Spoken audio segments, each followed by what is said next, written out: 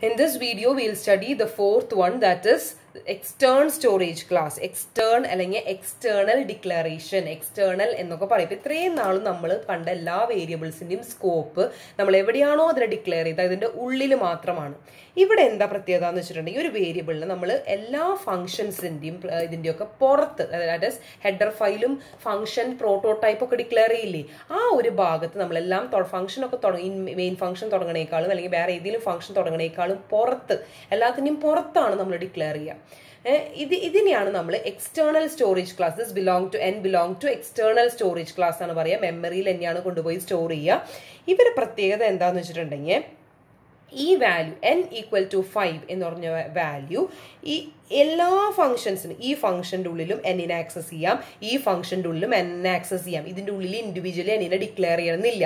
എന്നിട്ട് പുറത്ത് ഞാൻ ഡിക്ലെയർ ചെയ്തിട്ടുണ്ട്. ഇതിനെ ആർക്ക് വേണമെങ്കിലും ഏത് ഫംഗ്ഷൻസിന് വേണമെങ്കിലും ഉപയോഗിക്കാൻ പറ്റും. ഏതെങ്കിലും ഒരു പിന്നെ വേറൊരു ഇമ്പോർട്ടൻറ്റ് കൺസെപ്റ്റ് എന്താണെന്ന് വെച്ചിട്ടുണ്ടെങ്കിൽ ഏതെങ്കിലും ഒരു ഫംഗ്ഷൻ ഇതിന് ഉപയോഗിച്ച് എന്തെങ്കിലും മാറ്റം വരുത്തി കഴിഞ്ഞാൽ അത് permanent മാറ്റമായിരിക്കും.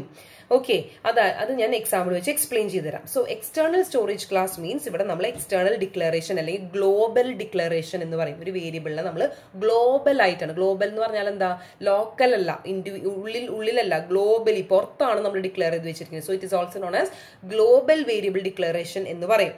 Okay, ordinary variable declaration പോലെ തന്നെയാണ് ഈ എക്സ്റ്റേൺ എന്ന് പറഞ്ഞ കീവേഡ് ഉപയോഗിക്കാതിരിക്കാം.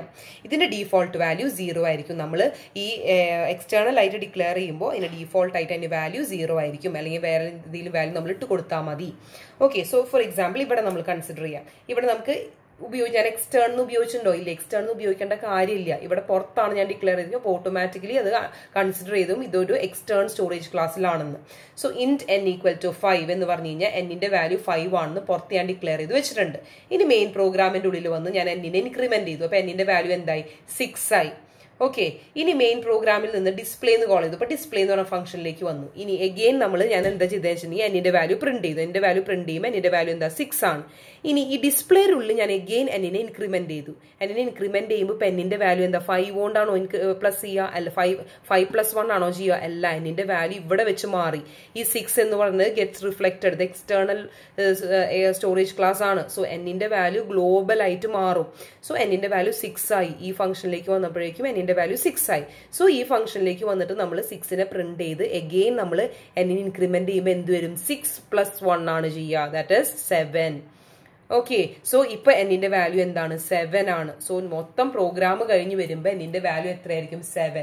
അതാണ് ഗ്ലോബൽ വേരിയബിൾ ഡിക്ലറേഷന്റെ ഒരു പ്രത്യേകത. എല്ലാ ഫംഗ്ഷൻസിനും ഒരേ വേരിയബിൾ നമ്മൾ ഉപയോഗിക്കണം എന്ന് വെച്ചിട്ടുണ്ടെങ്കിൽ നമുക്ക് എന്ത് ഉപയോഗിച്ചാൽ മതി? ഈ എക്സ്റ്റേണൽ സ്റ്റോറേജ് ക്ലാസ് യൂസ് ചെയ്താൽ മതി. Okay, thank you.